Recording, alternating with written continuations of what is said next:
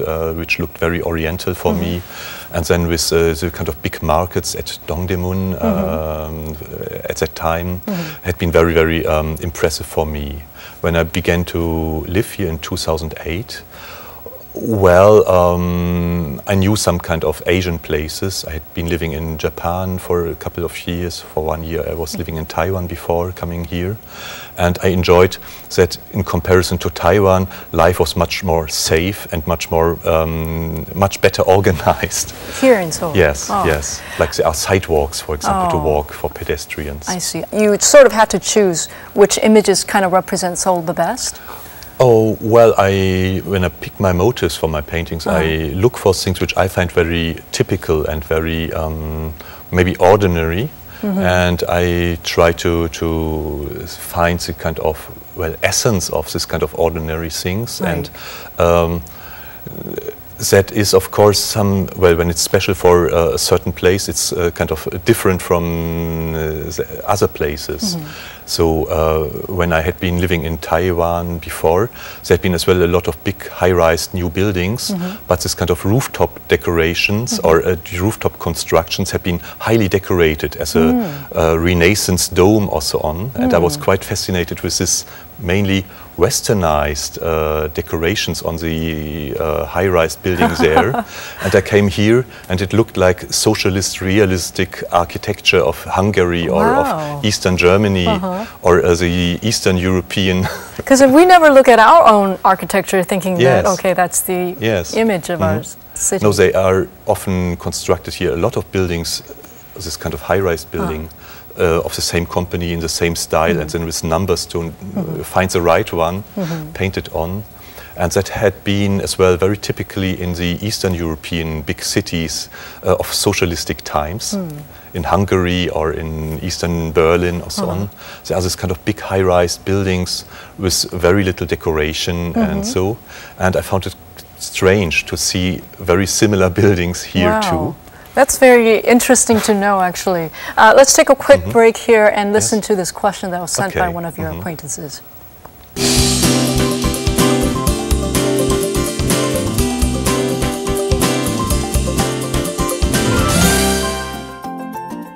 Dr. Kim Eun-ji, who is a senior researcher at Nam June Paik Art Center, also teaches graduate students at Hongik University and the Busan National University.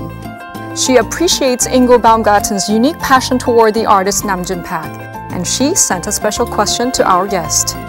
굉장히 그러니까 흥미로운 작업을 하시는 분이시고요. 그리고 이제 호기심이 많으시고, 그리고 이 유럽의 문화와 아시아의 문화의 어떤 차이를 이해하시려고 노력하시면서 양국 간에서의 어떤 다리 역할을 하시는 작품을 하시는 분이 아닌가. 하지만 독일적인 어떤 그런 그 특징과 개성을 잃지 않으시면서 굉장히 열성적으로 작품을 하시는 분이라고 알고 있습니다. Guten Tag, Herr Ingo Baumgarten. Ich bin Eun-ji Kim. 평소에 궁금한 것이 몇 가지 있었는데요. 그중 한 가지를 오늘 여쭤보려고 합니다. 한국의 현대미술과 그리고 그 독일의 현대미술, 크게 보면 유럽의 현대미술과 아시아의 현대미술의 차이점이 어떤 것이라고 생각하시는지 한번 설명해 주실 수 있으면 굉장히 흥미로울 것 같습니다. 부탁드립니다. Well, that's the difference between Asian contemporary art and European art.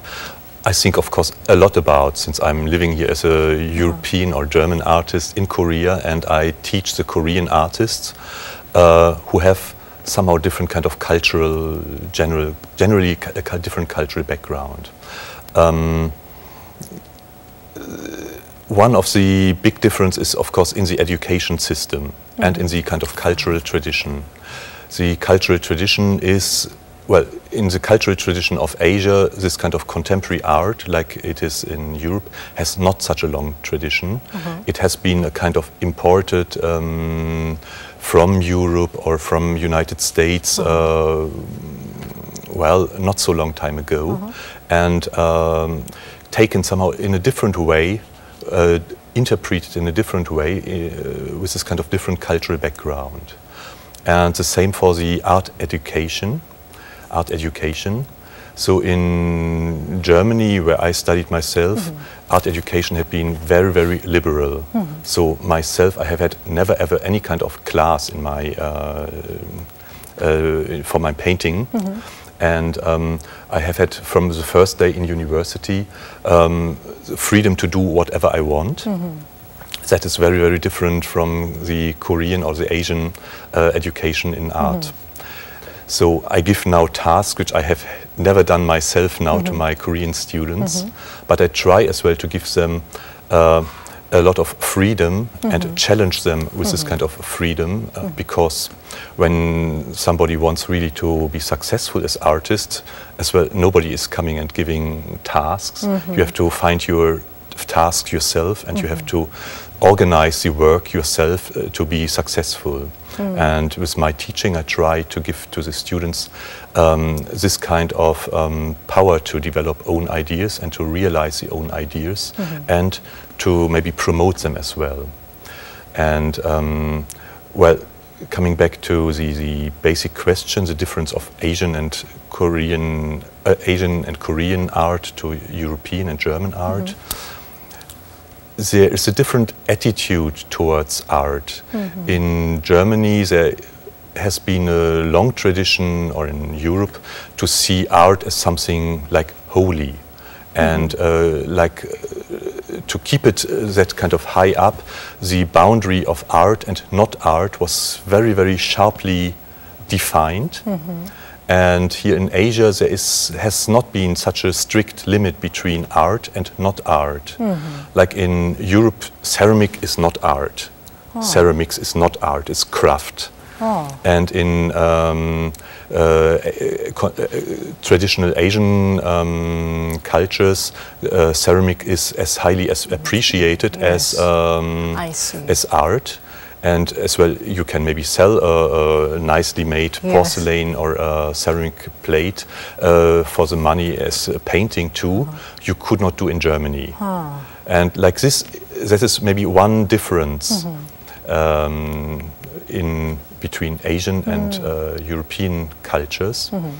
And it is showing in as well some kind of different aesthetic too.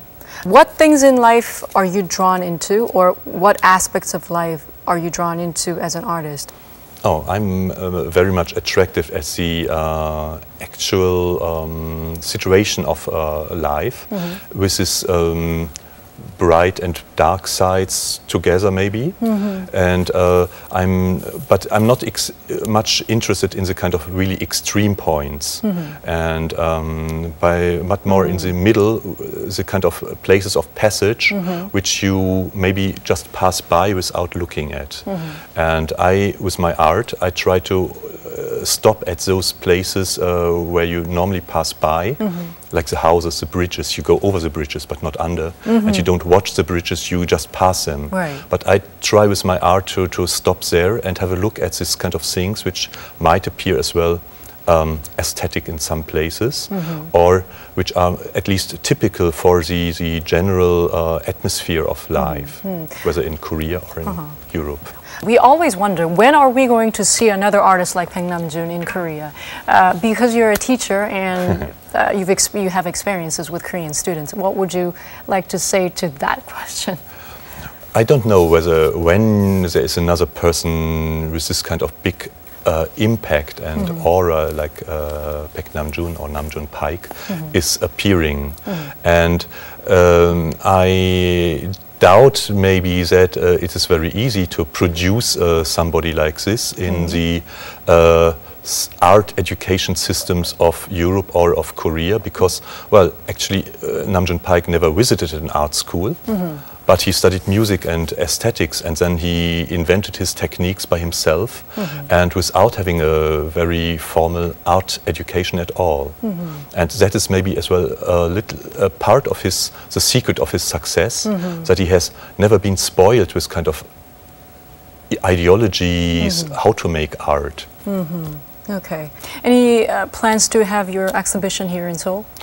I'm thinking about, I'm looking a little bit around where I can make next exhibition with my paintings. Okay. When you know of those dates for your exhibition, please come back and visit us again. And thank you very much for your time.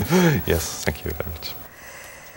You can rewatch today's interview with Mr. Ingo Baumgarten, contemporary artist, on our Arirang webpage. Thank you very much for watching, and I'll see you next time.